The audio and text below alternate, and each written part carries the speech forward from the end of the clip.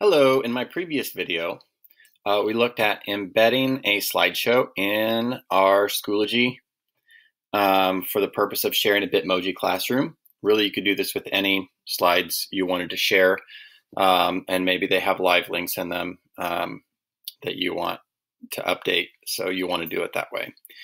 Some people have mentioned in various places the issue with this bar at the bottom. Some of us find it unappealing visually. There is maybe some concern that if you click on this, you can open the slideshow in the editor. If I have it set to view only, they can't actually change this, but they could, I guess, make a copy of it.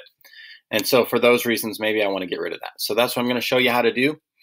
I created a different slide here. This one's a bulletin board format, and I got my little image that I created in Canvas, canva.com. Canvas is something else. And I made this a bulletin board, and these will link out to Epic, Tumble Book Library, Storyline Online, various links I want students to have access to at the top of my reading folder. So in my course, I do have a reading folder, which I've already opened, and I will show you how to do that. So in my slide presentation, I come to File, I go down to Publish to the Web. I want to highlight this. I'm going to come over here to Embed. And what I'm going to do is copy and paste this code from Embed. It does set to auto advance slides every 3 seconds. If you have multiple slides, this might not be the solution for you because at least I don't know how to turn that off. Okay, so I copied that code. Now I'm coming over to my reading folder that I've already pre-opened. I'm going to add materials, and I'm going to add a page. Now this is important for using the embed code. I'm just going to title this Reading Links. Okay, and oops, I'm not going to do that. I'm going to cancel that. That's one way to get to some of your slides, is to go into your resources. But I'm using the embed code so that I can get rid of that bar. I want control of that. So what I did over here, I didn't highlight it like I said I would, is over here there's this little button. It has no words on it. This takes me out of the simple view and switches me to HTML.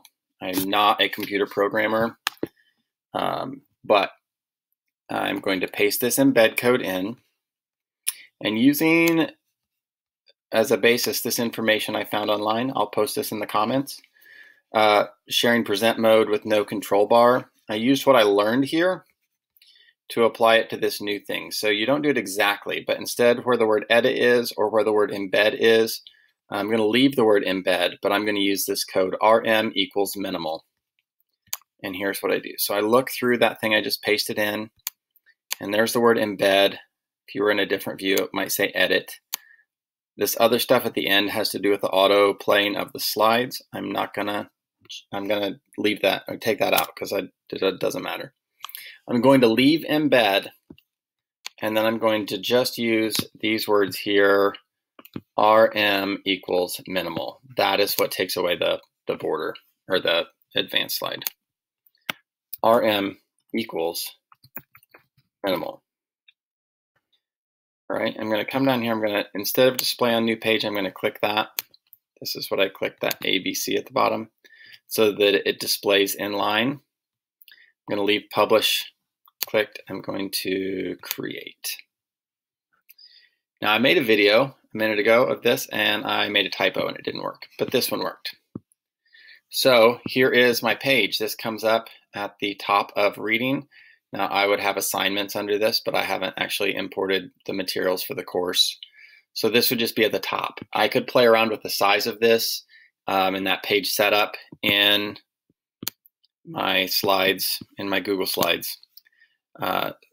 So I might want to make it smaller. It's pretty big, but actually gives me a lot of real estate to post things on my bulletin board. So another format for sharing things, and no bar at the bottom with RM equals minimal.